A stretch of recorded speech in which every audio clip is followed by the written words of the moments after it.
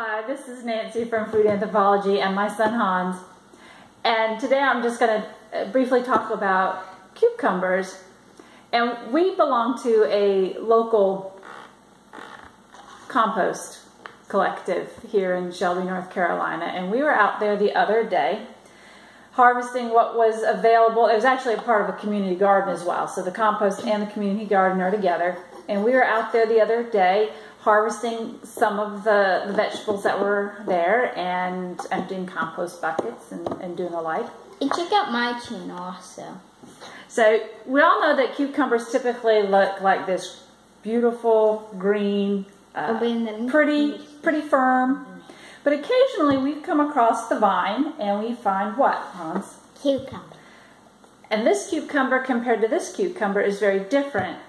Now there are varieties of cucumbers out there that are yellow. Lemon cucumber is one of them.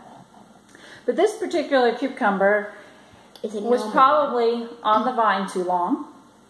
As I was researching, may have had inconsistent watering.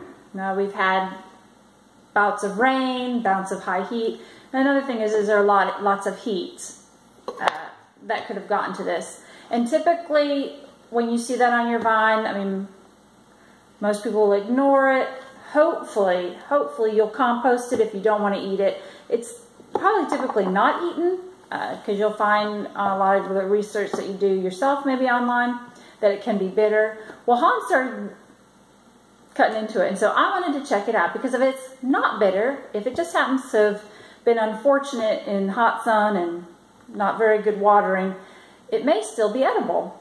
And as this particular series is all about food waste, I want to try and prevent wasting that cucumber. So why don't you continue to cut into it a little bit. So we need to do and I'll but first we need to wash it off. So I'm gonna dip my hand in this cup with water in it. And I'm gonna rub it on it. That way it's nice and clean. So I've made little cuts right here, so that way I know what to cut. So first we're going to cut right there. And this is what you want to get. I'm going to keep cutting so we can see what it tastes like.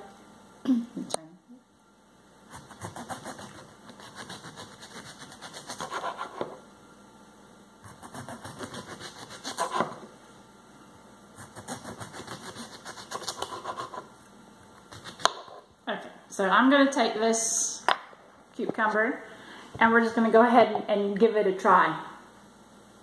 Actually, I'm going to take the peel off. Okay. That's all right. Okay. So first, because I don't want to ingest something that's not going to be good. I'm just going to put the water on this one before we cut it. You know what? It's really not bad.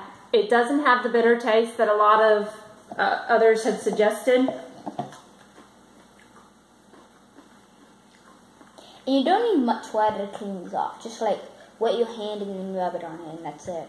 It's a tougher, though, but otherwise than that, it tastes fine. So what I'm going to do with this after we finish peeling it is probably one of several things. One is I could freeze it. I actually put a lot of cucumber in my smoothies.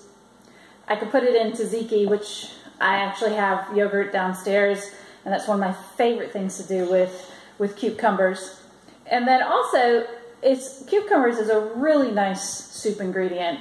And we don't typically in the United States have cucumber soup, but once my parents lived in Thailand, and I was introduced to cucumber soup where they had much, much smaller cucumbers stuffed with some kind of meat, but you could probably use rice or if you were vegetarian. But I've generally just kind of stuck it in different types of vegetable soups, and I found it really nice additive to the soup. And if I get my bimythus, whatever it's called today, we will be doing a video of us crystallizing it.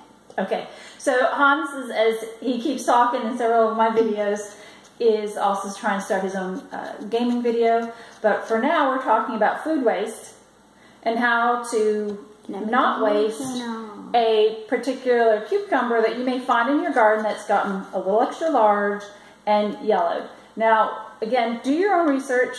If it is bitter, I mean, I don't like bitter either. So go ahead and compost it. Don't chuck it in your trash. Compost it. And if not, if it's like one of these, where it actually still has some really nice flavor to it, go ahead and use it in your favorite recipes. Now we're going Thank to you. cook this.